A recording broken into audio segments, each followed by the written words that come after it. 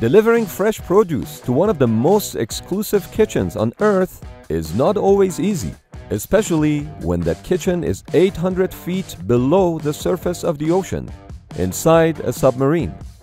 So when you run out of fresh tomatoes, you have to arrange for a delivery.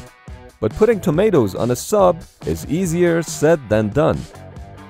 The US Navy has various methods to replenish submarines at sea, and the method chosen is very much dependent on where the submarine is located. If the submarine is in the middle of nowhere, far from land and not within proximity of another Navy ship, the only option is to use a cargo airplane like a C-17 to deliver goods. Thanks to aerial refueling, C-17s can deliver supplies to pretty much anywhere in the world, and they can do it fast. Once in proximity, the C-17 airdrops the cargo. This way, they can also deliver large amounts of goods by dropping multiple packages. Now you can already see what the challenging part is. How is the submarine going to fish out the cargo? Send sailors for a swim? And if multiple packages are airdropped, let's just hope the submariners are efficient with their snake game when collecting the goods. If the submarine is in the middle of the ocean but close to another Navy ship, the delivery can be done using a helicopter or an Osprey tilt rotor. The obvious advantage is that you can lower the cargo directly onto the submarine. If you use multiple vehicles, you can probably deliver a substantial amount of cargo quite fast. By the way, these guys, the few sailors who get to pick up the cargo, are the lucky ones, since they can access a rare commodity, fresh air and sunshine. But if the cargo to be delivered is small, sending off a helicopter seems like overkill.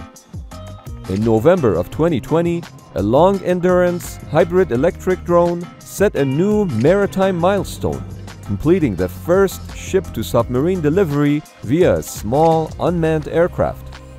The drone took off from a moving surface vessel and ferried supplies to the crew of the Ohio-class ballistic missile submarine USS Henry M. Jackson.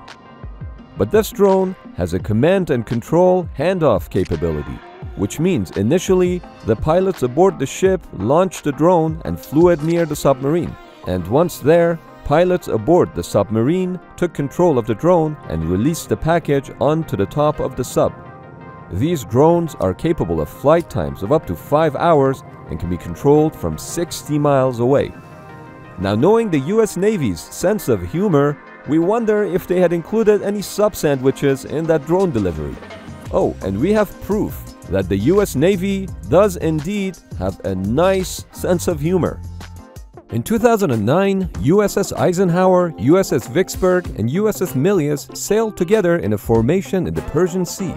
The Iranians did not find it funny, but it was. It was in fact hilarious and a gesture of love, because all three ships had the same hull number of 69, and nothing says I love you like three massive American 69s in your backyard. Finally, if the submarine is close to land, well, multiple options would be available. Helicopter delivery would again be an option, for example by the Coast Guard. The Coast Guard personnel might have been nice enough to throw in some luxury items, although I would say that's not enough Hershey bars for everyone on that sub. But in most cases, when the sub is close to land, replenishments are done by a small boat that loads up food and other items into watertight containers and delivers them directly to a submarine, which just has to briefly surface to collect the goods. With the advent of nuclear-powered submarines and technologies that go hand in hand with it, the need for surfacing in order to get fuel, water, and air has gone away. But how far are we from having submarines that can somehow be self-sufficient with fresh food? What do you think?